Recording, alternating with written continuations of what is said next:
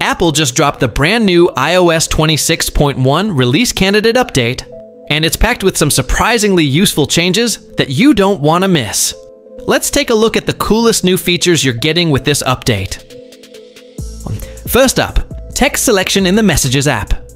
Previously, if you wanted to copy a specific part of a message, it was almost impossible.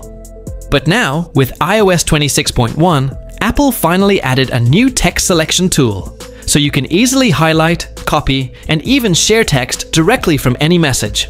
It's small, but super useful. Customize folders on iPhone. One of the most requested features, folder customization.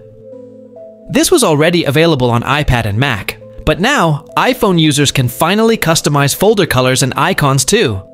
It gives your home screen a fresh, personal look. And yes, it feels great.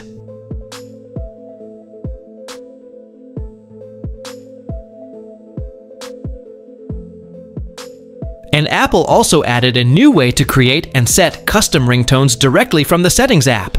No need to use GarageBand or iTunes anymore. You can now select any sound, trim it, and use it instantly as your ringtone or notification tone.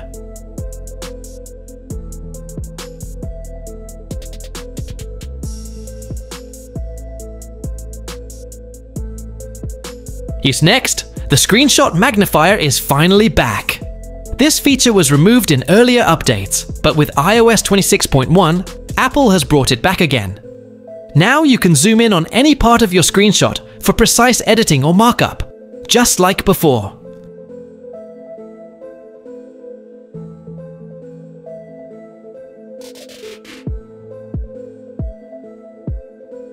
And finally, new Safari gestures. Now you can swipe left or right to switch between open tabs, pull down to refresh, and even pinch to access tab overview.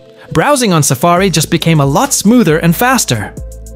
So yeah, iOS 26.1 might not look like a massive update, but these little improvements make your iPhone experience even better. Which feature do you like the most? Let me know in the comments. And don't forget to hit that like button for more quick iOS updates.